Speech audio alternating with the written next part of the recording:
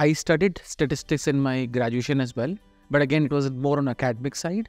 How to apply those skills, the statistical analysis, the data science skills in my in real-time projects at a practical level, I learned from great learning.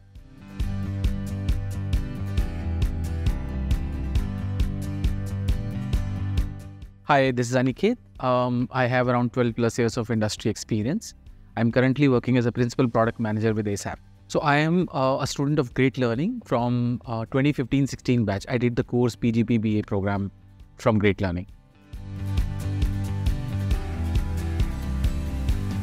When I started my career, I joined the analytics team, but I was not working on problems which are fundamentally more deeper into analytics. So my motivation was to go a little more deeper, and that motivated me to join Great Learning course. Yeah, I remember the classes. I joined deliberately the offline program. I wanted to go to the class and learn hands-on as much as I can. So I remember a lot of classes, a lot of sessions where we were solving actual practical problems where there is some problem statement thrown to us by the professor. And then we were solving it using the codes. Those classes I had, and then I learned a lot through that.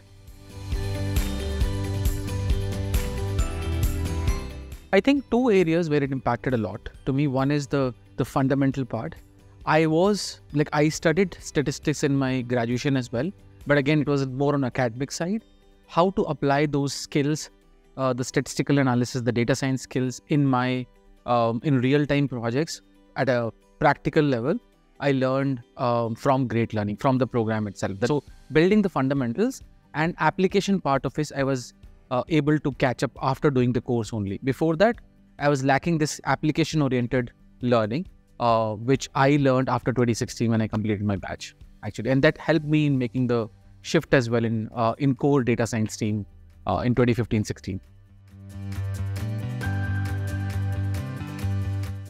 I would say make your fundamentals always stronger.